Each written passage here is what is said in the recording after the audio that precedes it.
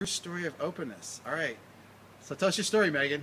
So I'm an educator in Hong Kong, and I was looking for some PD opportunities. So I just went on Twitter and was checking out what had been going on in Hong Kong and found something called EdCamp. And the girl who had organized it last year was on Twitter, so I just sent her a quick message asking if it was going on again this year. She's actually in Canada now, which is where I'm from, so it was interesting. You had a couple connections that way. And so she put me in touch with some people in Hong Kong who might be able to just tell me the dates of when it was going on. Long story short, everybody just kind of kept passing me around contact information and that kind of stuff, and now I'm the organizer for this year's EdCamp, even though I've never been to EdCamp Hong Kong before. So now everybody's coming to me with all the information, and I'm kind of putting it together. That's awesome.